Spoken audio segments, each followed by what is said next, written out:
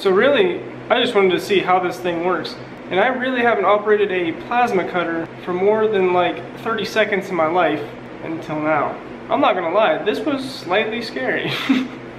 Obviously, I've already operated a plasma CNC table at the other guy's shop that I do some work for at the same thing. I just haven't hand operated one before, so that's why it was scary. But I really just wanted to mess around with the amperage and stuff just to see what kind of stuff I can get and see how fast I can go before it stops cutting. Obviously you could tell it stopped cutting before. Yeah, just kind of mess around before I try to run this thing. So now that we know that the actual plasma machine works, let's see if it works with the computer.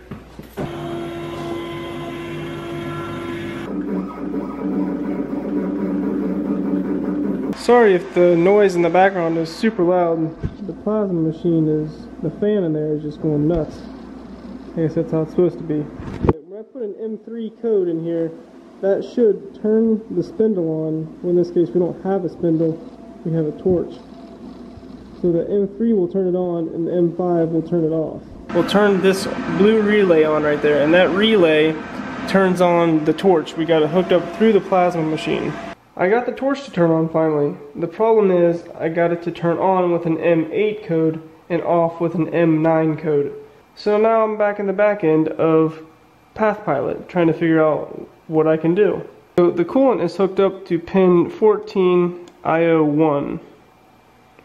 And then the spindle direction is pin 16 and IO5. As I'm doing this, I really have no clue what I'm doing. Just kind of looking around to see if I see anything that's out of the ordinary. So after doing some troubleshooting with the post processor in Fusion 360 and some troubleshooting with the back end of PathPilot, we finally made some progress. Now I don't have my torch height controller set up, but I have a piece of very flat material over there that I'm just going to run something on because I'm way too excited to try this thing out. So we finally got it to post out from Fusion 360. I'm just going to do my logo right here because that's the first thing that comes to mind, and I kind of want to make a metal stencil like Jimmy DeRest always has.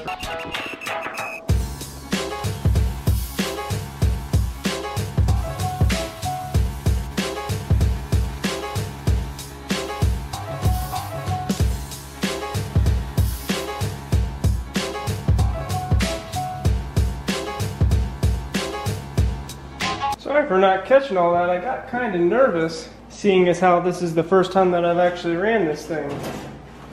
It didn't turn out too bad. There's a little bit of a lead in, lead out issues right there, but the rest of it looks okay.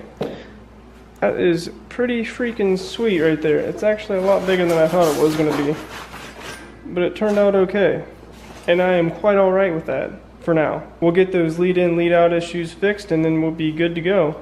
I actually forgot to put the little hold-ins for the O's here, which is okay, I don't care. I just wanted to get this thing running, and it did. How awesome is that? So now that I finally have all of this done and we made a cutting pass, all I have left is the torch height controller and eventually a floating head for the torch mount. Basically what that does, if you don't know, the floating head brings down the torch and it's like acts sort of like on a spring-loaded mount, and it comes up when it hits the material and it hits a limit switch, and then that limit switch tells the controller to okay, now back off this amount, and then it starts the cutting pass, and then the torch height controller just controls the height of the torch as it cuts. Obviously this has come a long way since I first started out, very long way. Definitely been an adventure. Oh, one thing, I should probably put some type of water in this table right here. I know there's some cutting fluid that you can put in there, but I'm not sure if that cutting fluid is okay. Can you just put water in here? I would like to just put water in here because it's free. And I'm sure the water will cut down on all the soot and stuff. Take a look at all that stuff down in here.